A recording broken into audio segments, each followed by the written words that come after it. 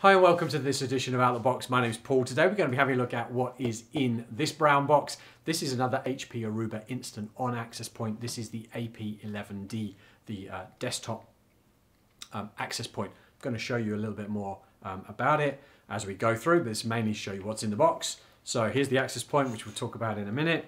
You're going to get a faceplate, some screws to fit the faceplate. You're going to get probably 2 meters of a flat Ethernet cable. You are going to get your Get Started guide. The Instant On is a subscription-free, license-free, centrally managed in Aruba's cloud access point system. So it's access points and switches are part of the Instant On family. Great price. You don't need to install any software. You can do this with an app on your phone, or you can do it with a web browser. Within a couple of minutes, all you need is the code on the front of this sticker, which you take off afterwards, and the URL or the app from here, and you can get yourself going.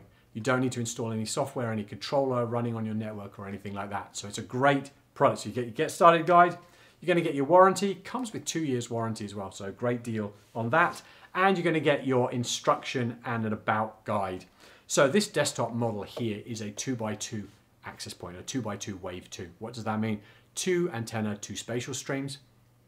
What does Wave 2 do? Wave 2 gives us beamforming. Beamforming is the ability for this access point to have an idea of where the other connecting devices are around it and focus the RF signal when it's its time to talk to that device. Therefore, in theory, should give it a better connectivity and therefore better throughput. All right, this runs 2.4 and 5 gigahertz simultaneously. It supports the wireless AC protocol and is backwards compatible with ABGNN. So pretty good format of everything there that you want in one box. So this is the desktop model. Comes like this with the stand already fixed. I'm actually going to take the stand off because it'll help me just describe this a little bit more. So there are 2 screws, probably just turn it upside down and show you there. There are 2 mounting screws. We take that off. All right, and here's the actual unit itself. Why do we want to do this? Right, well, on the bottom is 4 ports. This is actually a 3-port switch. It is not 4 ports. This port here is used to either power it by Ethernet, which you can do here, or you do need to mains power it, which you can do over this side. So over here, you've got mains and USB. So this needs a mains power pack, or it needs to be connected to a PoE device, so a switch or an injector.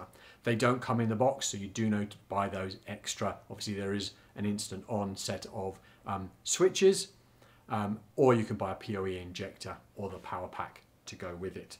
So if this is being powered from the underside, which is here, then this port here won't be active.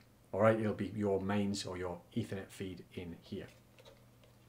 Why is this interesting? Over on the back, there is an option. You get a small connector cable here that actually drives the power. So it takes the power from port 1 here and drives it into the back. Why is this interesting and why did I dismantle it? Because you get a faceplate. This will fit over most data points that you maybe already have in your property and maybe are wired back to a comms cabinet or a patch panel or something like that. So you could take this, take the cable out the wall, snip it, put a normal RJ45 connector on it, mount this plate on the wall with the screws provided.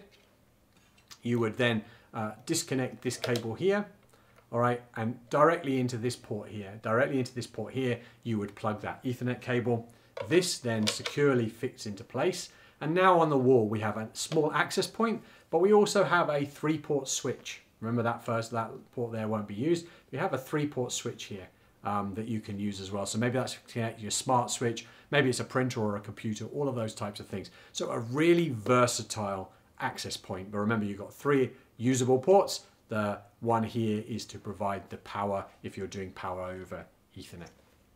So this is the HP AP11D. Do head on over to our YouTube channel. We've got loads more box openings on firewalls, networking device and wireless equipment. We've got how-to guides, how to set up your Instant On network, how to set up point-to-point wireless, how to extend your wireless to a different property, all of those type of things. So do subscribe and stay up to date. But hopefully that's been useful. We've been looking at here the HP Aruba Instant On, the access point. This is the AP11D desktop model.